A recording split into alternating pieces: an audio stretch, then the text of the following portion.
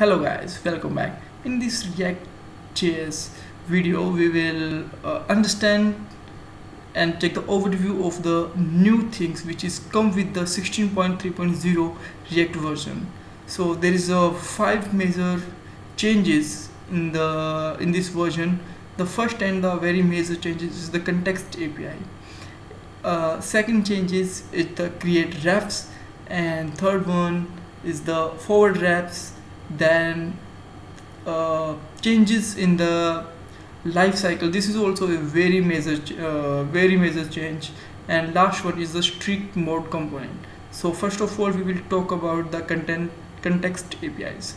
So guys, when let's suppose you have a very complex design, you can say that. So you have a parent component, and inside you have a child and super child components. So how you will manage that? You have to use the props or mobex, or otherwise you have to pass the props one on one. So first you will pass the child, and then you will pass the super child, and then super child.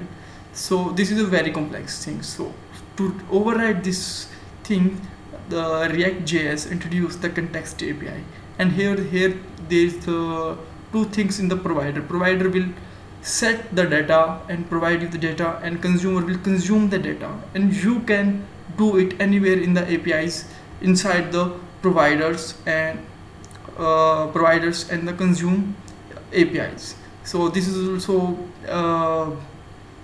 we can say that easiest mode of the passing the probes and passing the data. And the next video we will talk about the API context in the detail. So this is the first video, so we will just take overviews. So second thing is the create ref. So in the create ref, guys, just before that you use the refs to modify the DOM and the nodes. To create ref will API will just little bit change the flow and give the null current node to use that. And same as the forward ref will forward your reference to your child component, we can say that, or the next component. So you can directly modify the next or the child component also. So the component lifecycle changes. This is the very major changes, guys. In here React.js will just React.js depreciate the three major lifecycle components, which is the component will mount, component will receive props, and component will update. React.js Facebook community said that these components are highly misused due to the misunderstandings, and we will change them. And they introduce the two more things, which is the get derived state from the props and get snapshot before updates. So these two are the new introduced, and guys, these are not removed until, but these are depreciated in the, they said in the version of 17th in the React.js they will remove them, or until you can use them with the prefix unsafe if you want to use. Otherwise it will be okay with the previous one, and it will give the just a little bit warning. Okay guys, so last one is the strict mode.